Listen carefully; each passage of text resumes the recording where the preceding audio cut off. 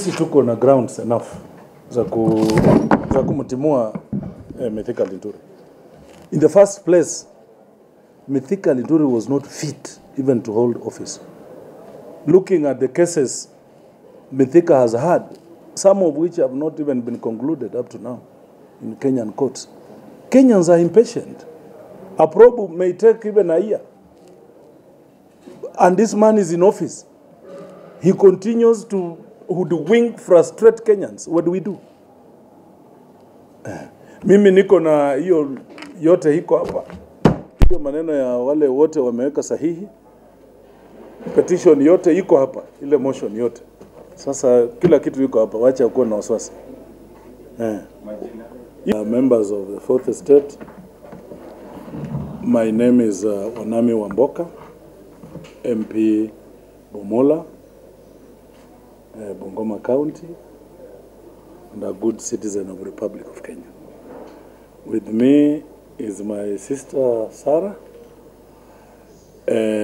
We've called you today because we have given notice of motion for impeachment of Honorable Franklin Mithika Linturi, Cabinet Minister for Agriculture and Livestock. You are well aware the happenings in this republic. The fertilizer scandal, what we've been experiencing, the drama around it, and being not the first, this is not the first time we're having scandals around the Honorable Franklin Mithika Linturi. If you remember very well, I want to draw your attention to the sugar scandal, where sugar was imported in this country, which was not fit for human consumption, and it was released for public consumption. Kenyans forgot about that. As we speak today, in light of the recent events surrounding the fertilizer and seed scandal, it is with deep concern and a sense of duty that I announce the introduction of a motion in the National Assembly for the dismissal of Cabinet Secretary Honorable Mithika Linturi. The motion is rooted in grave allegations of gross misconduct, violation of constitutional provisions, and serious breaches of public trust. The evidence presented before the Assembly paints a distressing picture of negligence, mismanagement, and potential criminal activities within the Ministry of Agriculture, Livestock Development under Honorable Linturi's leadership. The revelations of the procurement and distribution of fake fertilizer, contrary to the directives of His Excellency, the President, and the interest of the Kenyan farmers, have shaken the foundation of public trust in our agricultural sector.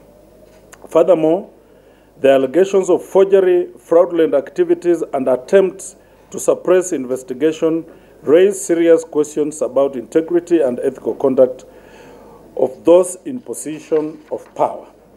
I firmly believe that the gravity of these allegations demands swift and decisive action. As elected representative, it is our duty to hold public officials accountable for their actions and to safeguard the interest of the citizens whom we serve. In accordance with Article 152(6) of the Constitution, I call upon the President to heed the voice of the people and to take necessary actions to ensure the removal of Honorable Mithika Linturi from the office of Cabinet Secretary. Honorable members of the press, we presented our motion, notice of motion to the Speaker yesterday, backed by 110 members of National Assembly, and we are waiting for the approval from the Speaker's office so that it can go to House Business Committee for us to debate it. Soonest, we are looking at latest Tuesday, Wednesday next week, we should be done with one Mithika Linturi. We are also asking the President, William Ruto. Agriculture is the backbone of the economy of this country. You are putting so much effort in the agriculture sector. Please don't allow one rogue minister to disrupt that which you are doing for this nation. Bwana Rais, tunakusaidia wewe. And members who have signed are from across political divides. KK members have signed. Some members from Meru have signed. Azimio members have signed. So this is a moral question to the citizens of the Republic of Kenya. We are asking the Speaker to approve this motion so that we can have, by quickest way possible, eradicate the shame that is now painting the good face of Kenya with that. And I'll be asking my honorable colleagues to kindly support this motion. As Parliament, we must oversight the executive. There is no witch hunting. There is nobody's against the president on this. We just want to do our work. We want to ensure that those mamas who've been sold fake fertilizers. I was in my area in Mabusi village. I was brought a bucket of bad fertilizer. What do you do with such people? In Kitale, people have gone to buy fertilizer from government agency, National Cereals and Produce Board, where you think you trust, you must trust as government. How are we going to deal with such people? How do they regain the trust in this government, in this president, in the Kenya Kwanza government? It is only by removing Mithika Franklin Linturi. And he must go by all means necessary.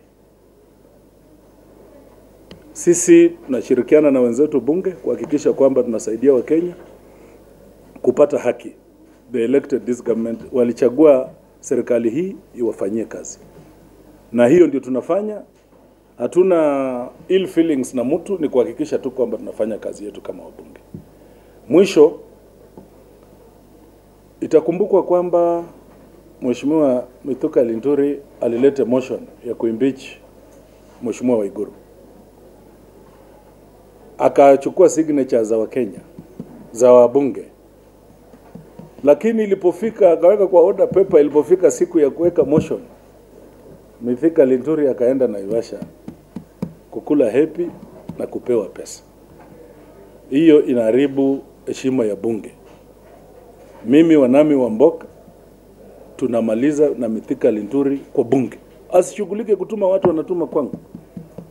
Mimi sio mtu wa kununuliwa. Sisi tukutane kwa floor. Nataka kumuita dada yangu Sara ambaye ni second wa hiyo motion. Asante.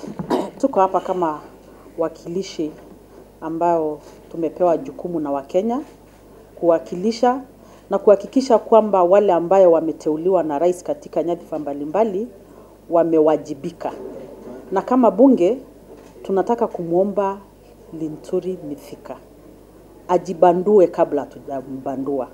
Kwa sababu iwapo uchunguzi wa kina itafanyika, haiwezi fanyika kama yeye yako pale. Na iwapo hana lolote la kufisha, basi ni apeane njia, uchunguzi ifanywe. Iwapo wale watamchunguza watapata kwamba hana hatia, atarudi. Lakini nashangaa ni kwa nini anakwamilia ofisi ila hali anajua yale yametendeka. Na pia ningetaka kusema vile mheshimiwa amesema, tunamsaidia rais kwa sababu rais ako na maono. Hata hiyo ya kupatiana fertilizer ili watu waweze kukuza chakula na kuondoa njaa Kenya. Lakini kama wafisadi wataingia katika sekta hiyo na kutuletea fertilizer gushi, hatujui kesho nyingine watafanya nini. Tayari maneno ya sukari tumesahau, sasa ni ya fertilizer wanataka tusahau, kamwe hatutasahau. Na mimi nataka kumwambia rais, na mimi nilisema na nataka ieleweke kwamba mimi Linturi simjui kama one on one, lakini tulikuwa na 11th parliament, na from the word go I thought Linturi was not even fit to hold that office. So I think the most honorable thing to do is for Linturi to resign, and if he's not going